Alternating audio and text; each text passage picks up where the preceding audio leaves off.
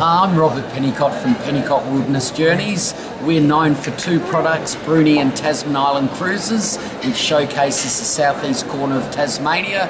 We take people up to the highest sea cliffs in the southern hemisphere, into caves, up against blowholes.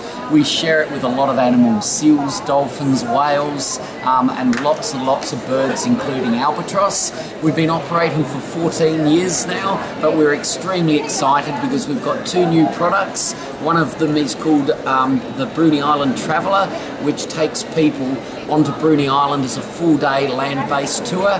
There we showcase the food, the really beautiful 5 to 8 minute walks that we've got, and also meet the makers. But the other very exciting one is going to be a world's first that we're launching to be bookable on the 1st of October this year, and that is called Tasmanian Seafood Seduction.